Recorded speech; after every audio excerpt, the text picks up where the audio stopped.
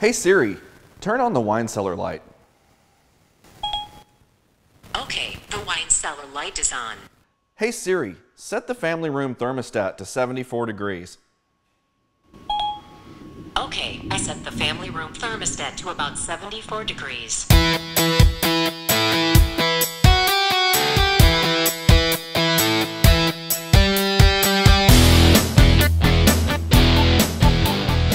So it's been about a year since Apple released HomeKit, and so far not a lot of apps or devices have taken advantage of it.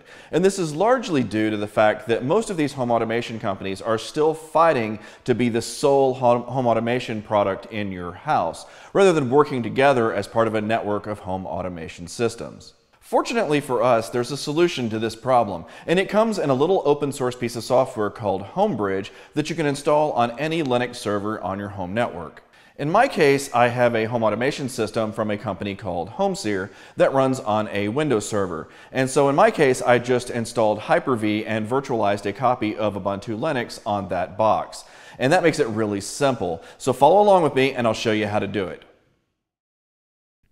The first thing you'll want to do is install Node.js. This is required because HomeBridge is a Node.js application.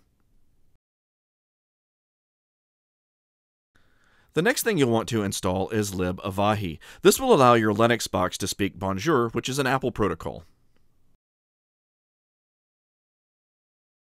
The final prerequisite is to install npm.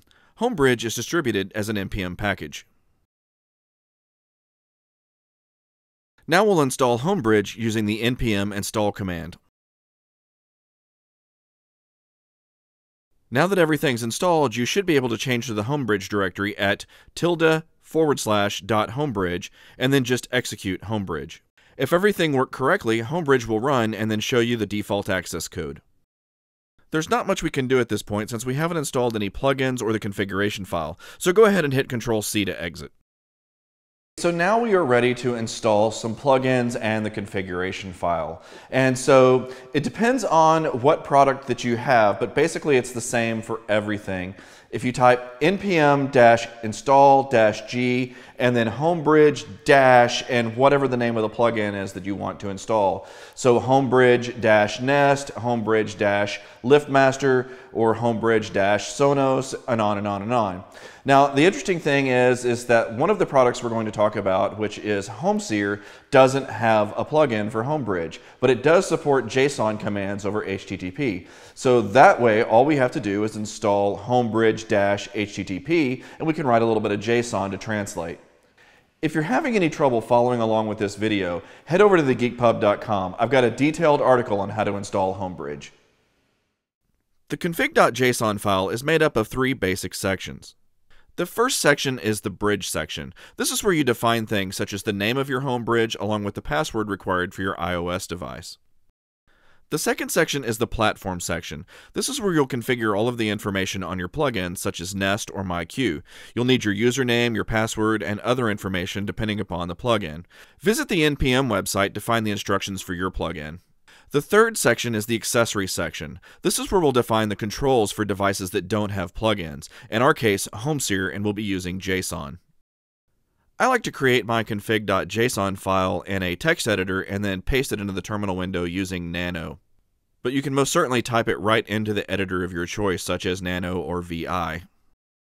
Okay, so to configure our HomeSeer devices, the first thing we need to do is enable JSON if it's not already enabled. And you do that by going to Tools, Setup, and then go to the Network tab. Scroll all the way down to the bottom and make sure the Enable JSON checkbox is checked.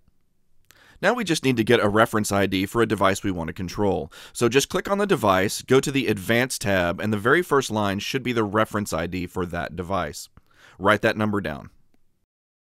Now back in the config.json file that we created earlier, we just need to add a little bit of information. The first thing is your HomeSeer username and password. The next is the name that you want Siri to know the device by. And the next two parameters are your on and off URL. The only thing you need to change here is the IP address and the ref ID that we took from the device earlier. Now head over to the Apple App Store and download the app called MyTouchHome. You'll need this app in order to pair Siri with HomeBridge. There are other apps that will perform this function, and you're welcome to explore them. Click the Add Accessory button. If HomeBridge and your phone are on the same network, you'll see HomeBridge in the list. Tap it, and when the warning box comes up, tap Add Anyway. Enter the PIN code you used in the config.json file. It should still be on the home screen of your Linux console. This will complete the pairing process between HomeBridge and Siri. So once the pairing process is complete, all you need to do is wait about 4 or 5 minutes for all of this information to sync to the cloud. And then you should be able to do things like, "Hey Siri, turn off the wine cellar light." That's freaking awesome.